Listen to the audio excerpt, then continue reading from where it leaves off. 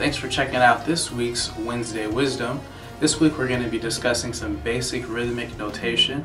For many of the exercises that I share, I'll be writing out rhythms or using standard music terminology, and I'll just make sure that we're all on the same page. Now, when it comes to basic notation, how it breaks down is usually referred to as the rhythm tree.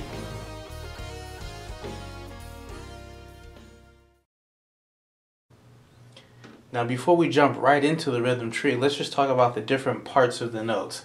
So first here, you can see we have the note head, which is just the circle. Sometimes it can be a different shape, sometimes it'll be a circle and it's actually filled in. It just depends on the type of note it is or the type of instrument that we're writing for. Then you can have the vertical line like this here, which is called the stem. And then you can have a flag, which will be hanging off there. If you have two notes back to back that would normally have flags, you can connect them with beams. So this is essentially two notes that had flags that are back to back. Now with the rhythm tree, it just starts here with the whole note, which is just a circle by itself. This gets 4 counts. And then if you were to subdivide that into 2 equal pieces, you would get a half note. Now this, you have the note head empty with the vertical line. So now this would be beats 1, 2, 3, and 4. This is beats 1, or counts 1 through 4, 1, 2, 3, 4. If you subdivide those in half, you would get quarter notes. Now those are going to be solid filled in notes with a beam, with a stem. So now we've got beats 1, 2, 3, and 4. If you subdivide that in half, now you're going to have the solid filled in note head with the stem and 1 individual flag. So you can write these as individual notes like this here, or you can connect 2 notes with a beam like this, or you can connect multiple notes, in this case 4 notes, with 1 individual beam. And then those are eighth notes. And then if you subdivide those, now you're going to show that by having a solid filled in note head with a stem and 2 flags. You can again write these as individual notes, or you can connect multiple notes with 2 beams. So if we think about, again, the whole note is going to get 4 counts, the half note is going to get 2 counts, the quarter note is going to get 1 count, the eighth note is actually going to get 1/2 of a count, and the 16th note is going to get 1/4 of a count. It's going to be divided up. So what that would sound like, I have this metronome here.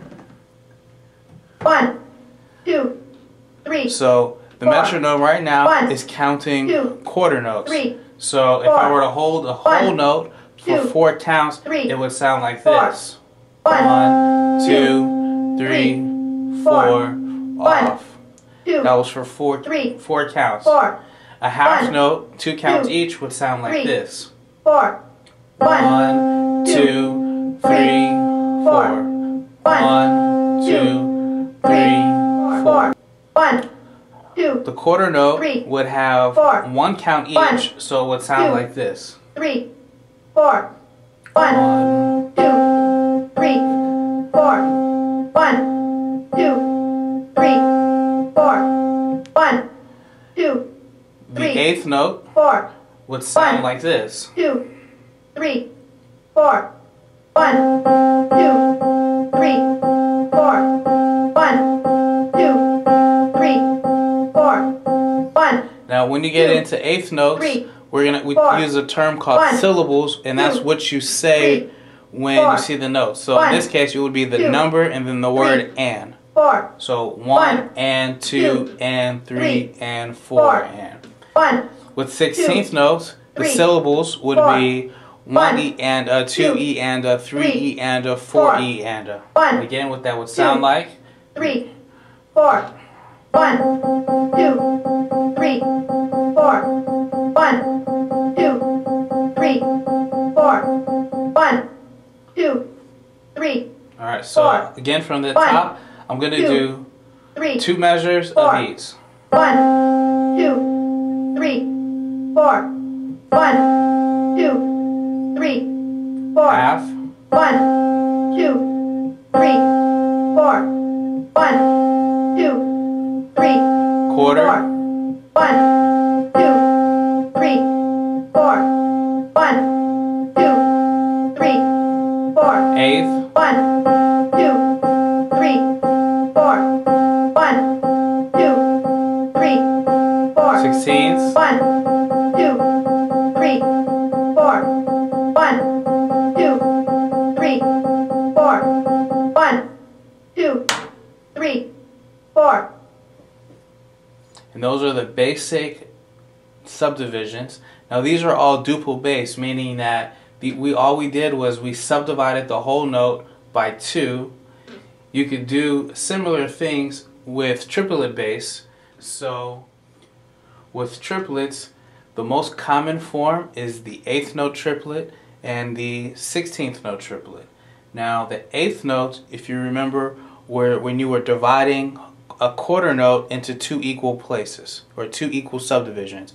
And so now an 8th note triplet is meaning that we're going to divide the quarter note into 3 equal subdivisions. So again, if this is the quarter note, 2, 3, 4, 1. if this is the quarter note, then a traditional 8th note would sound like this.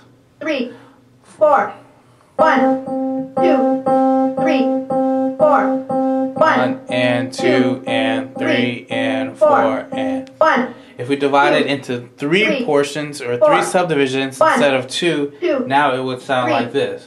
4, 1, 2, 3, 4, 1, 2, 3, 4, 1, 2.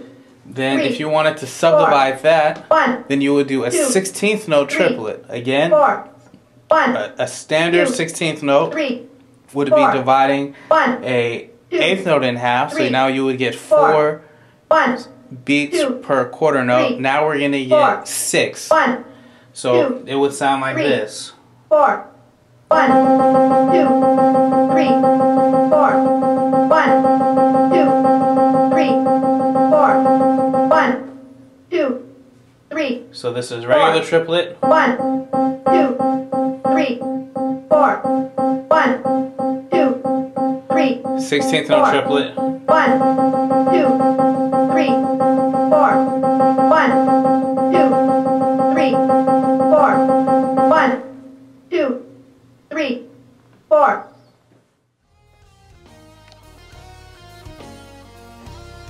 Hopefully this session has helped in your understanding of some basic rhythmic notation.